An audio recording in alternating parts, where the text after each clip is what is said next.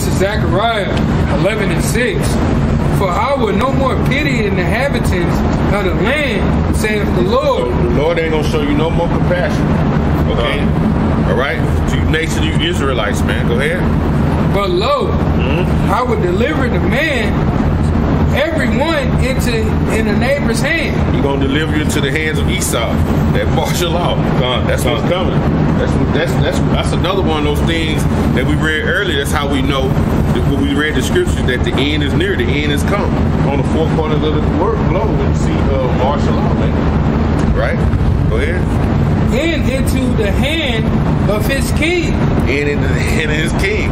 Who is the king of Babylon? You Edomites, man. Y'all the kings of Babylon.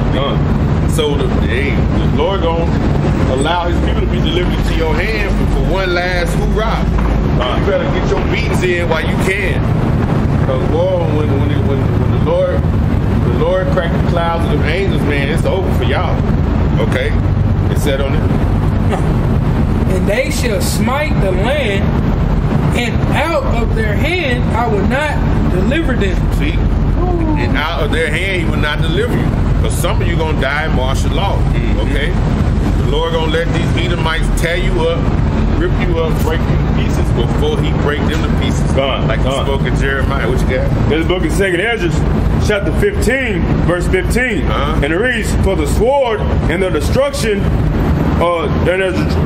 draweth nigh. Drawing nigh, go ahead. One people should stand up to fight against another. One people gonna stand up to fight against another.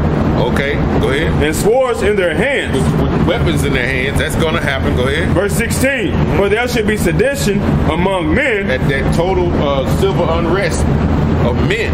Go ahead. And invading one another. Right? They should not regard their kings. You're gonna not regard your kings. Who your kings? Your leaders, your governors, your mayors. It's gonna come a time when shit gonna be so bad, y'all ain't gonna try to be hearing nothing with. Please, can y'all just wait a minute? Can you have no? We don't want to hear that. They're gonna be out in these streets, buck wild, bro. Go ahead. Nor princes and the course Salakia, of their actions shall be stand in their power. The course of their actions, that's anarchy. So when you see out here in the streets, it's gonna be total anarchy coming out here in the streets. Man down.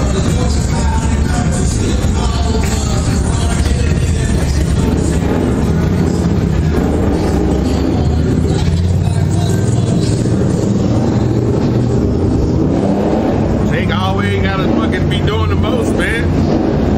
Esau started that Hell's Angels type shit, riding on motorcycles, man. Nah, they doing the shit. They ain't like that. Yeah. Is he not the way of your oppressor? Yeah, they even, hey, but Jake them be doing the most, man. They won't even ride around it. You know? Go ahead. Verse 17. A man should desire to go into a city. Because when that martial law come, they gonna lock the city down. It ain't gonna be no way to get in or out. Okay? You people living out there, them little outside the town, wood towns, when that food draw low, and you ain't never tilled your own land and made your own gardens, it's gonna be over. Go ahead. And should not be able. For because of the pride of the city shall be troubled, the house shall be destroyed, and men shall be afraid. Men shall be afraid, man. Go ahead. A man should have no pity upon his neighbor. He ain't gonna have no pity. He gonna be going in. He gonna be hungry. He gonna know it. Hey, you know, Mr. Johnson got it over there, man. They always ate good. They barbecued every week. I know they got something over there. I'm going in. I don't give a fuck. I'm gonna kill that motherfucker. What you gonna have, man? Total anarchy, man. And they gonna be on the other side of the door, waiting on your black ass. Traffic stuff set up everything. Esau, his blessing was the sword. So guess what? He gonna be on the other side, waiting on you to break in. And tear your ass up. Don't use that mother. I'm telling you. Go ahead. The house shall be destroyed, and men shall be afraid. A man shall have no pity upon his neighbor, but shall destroy their houses with a sword, and shall spoil their goods because of the lack of bread. For the lack of bread, man, because Esau done about to cut these trucks from running. The supermarkets ain't gonna get no goods, and every supermarket only has about 3 days worth of food in it. Once you do a store run, a store will be empty in 3 days. It won't have nothing in it. You know what I mean? People gonna be getting everything, man. They be getting everything. First of all, the first thing normally goes is all the meat. Meat and potato chips, that's normally the first thing goes. They don't even mess with it. Then the canned goods and bread, and they get all the juice and shit. You know. But they grab the meat first, some shit you really gotta cook right away if you ain't got no power. That's stupid. It's like, you know. It don't make sense. So, Jake, now, man, it's gonna be rough out here. Go ahead. In great tribulation, behold, says the Heavenly Father, I will call together all the kings of the earth to reverence me. Which he gonna call them all together and reverence him, because he told you in Revelation 19:11, he gonna take the crowns off their head, he gonna take all their power. Go ahead. Which are from the rising of the sun, from the south, from the east, and Lebanons, to turn themselves one against another and repay the things that they have done to them. Go repay the things they have done. Go ahead. Verse 21, like as they do yet this day until my chosen, so will I do also and recompense in their bosom. So the things you've done to the chosen, the Lord gonna recompense it unto you in your bosom, man. They have done many things to us from way back, and they still doing all these treacherous things to us. Now give me Isaiah 13:9. Right? Because it's gonna be, that day of the Lord gonna be terrible, man. Okay? It's gonna be terrible in that day. 13:9, Baba Kashad.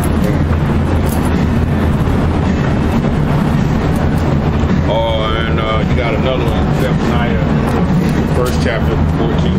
I'll hold Zephaniah. We're going to get Isaiah. This is Isaiah chapter 13:9. Behold, the day of the Lord cometh. The day of the Lord, man. That day of judgment is coming. Go ahead. Cruel, both with wrath. It's gonna be cruel. It's gonna be with wrath, right? The thermonuclear destruction. You got the race. It gets called the riots. We've spoken of right there. The famine, the pestilence, all that's coming. Go ahead. And fierce anger. Go ahead. To slay the land desolate. To slay this land desolate. Go ahead. And he shall destroy the sinners. The Lord said he shall destroy. Isaiah said he shall destroy the sinners, man. You know? But you have people say the Lord don't hate the sinner, he just hate the sin. No, it said right there, he gonna destroy you sinners. Go ahead. Thereof out of it. He gonna destroy you out of this place. Go ahead. For the stars of heaven and the constellation thereof shall not give the light. The sun shall be darkened. That thermonuclear destruction, that mushroom cloud gonna cover all the light that the sun and the stars gonna put out. Okay, go ahead. The sun shall be darkened in his going forth, and the moon shall not cause her light to shine. And plus, Esau and them, your knowledge, your wicked side of knowledge in this earth is gonna be wiped out as well. Go They don't know what time it is. They don't know what time it is. Verse 11. Dark. And I will punish the world for their evil. They're gonna punish the world for your evils. Go ahead. And the wicked for their iniquity. The iniquities of the wicked gonna be punished, man. So that's why it's important to come back to the law, statutes, and commandments. Come back to the Heavenly Father. Go ahead. And I will cause the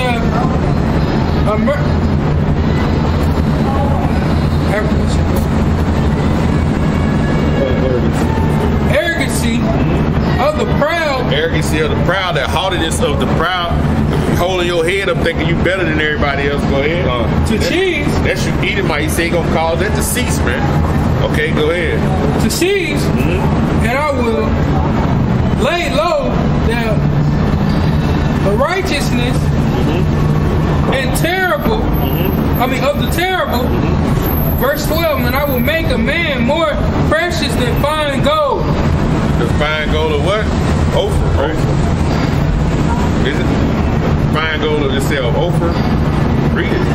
Even a man that the golden wages of Ophir. Oh, yeah, you can see it. So Ophir, you know, you go into it, it was like the most precious gold.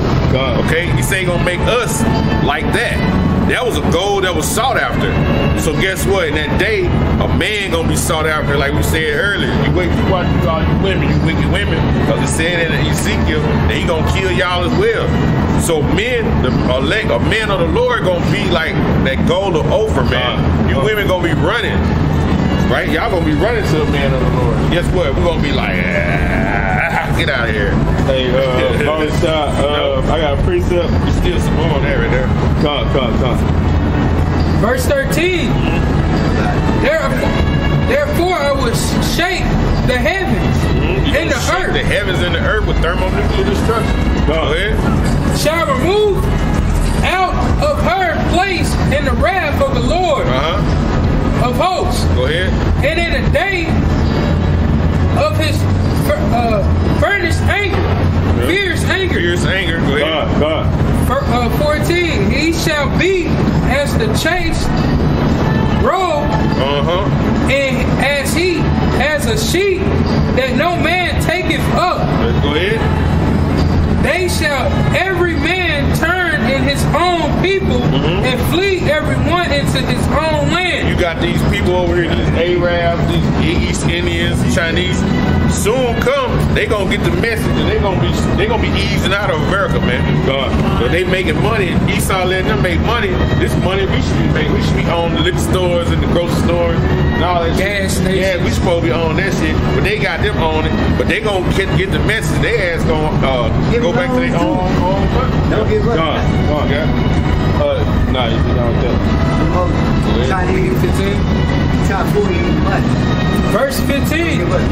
Everyone that is found shall be thrust through. And everyone that is joined unto them shall fall by the sword. You join under these Edomites. The scripture say in Proverbs 11:21, though hand join in hand, wicked shall not go unpunished. You know? Hey, can I say something? I mean, what I be getting mad at, I think the built this thing. They let these old goofs come over here and get everything. It's part of the curses. We can't even get nothing. That's Deuteronomy where it said they gonna be the head and you gonna be the tail. That's a curse they'll put on us. And they get them everything. Okay. Scripture says you're gonna go to them in one of our things. Exactly. Go ahead. Verse 16. Their children also shall be dashed to pieces. Their children gonna be dashed to pieces. Go ahead. Like that. Before their eyes. Before their eyes, right in front of you. They sure did. You know what I mean? Just the same, like the brother said, the same way they did us. Our children was dashed to pieces right before our eyes. They used to put our men, tie them up, and let the horse go both ways and snatch his ass apart. Feed our children alligators, man. So it's gonna same thing gonna happen to you. They ain't supposed to forget about it. Their houses shall be spoiled. Their houses shall be spoiled. And they're gonna be broken into. Go ahead. And their wives ravished. You go into the word ravish. One of the words is what? Rape. So your wife gonna be raped in front of you, and right in front of you. My daughter got a white fork, man. I don't like it. You know what you got? This is Book of Isaiah, chapter 32, verse 2. This is touch on Isaiah 4:1. And it reads, a man should be as a hiding place from the wind. You're gonna be as a hiding place from destruction. Go ahead. And a cover from the tempest. From a cover from the tempest. Go ahead. As rivers of water in dry places. Because a lot of things are gonna be happening out here in the streets. Well, these women are not gonna be able to take. They're not gonna be able to fend for themselves. So you tough active women, you gonna find out whether it's a pack of men and ain't none of them never had sex and they hungry. They gonna be like hyenas on y'all. You know. So the Lord gonna have a special spirit on the men of the Lord, a special hedge where ain't really nothing gonna happen to us. Bro, go ahead. As the shadows of a great rock in weary land. In that weary land, which is gonna be America. Okay. Babylon the Great. You know? So back in